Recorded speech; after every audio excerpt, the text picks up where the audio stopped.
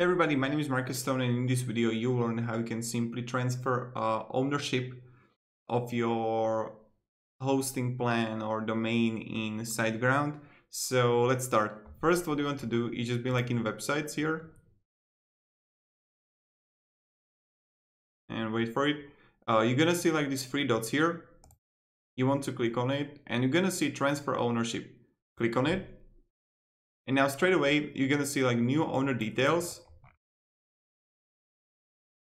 And now your name, email, you just add it. And you can recommend the hosting plan if you want. And you can also, for new owner to manage the website and domain name for one place, you can edit the email accounts and also domain name, and then you understand, and then you just simply initiate the transfer. And this is how you can simply transfer the ownership in Siteground. If you have any questions, guys, ask me down below in the comments. I'll be really happy to help you, provide you some guidance, feedback, and things like that. And yeah, thank you everybody. Have a great day and see ya. Goodbye.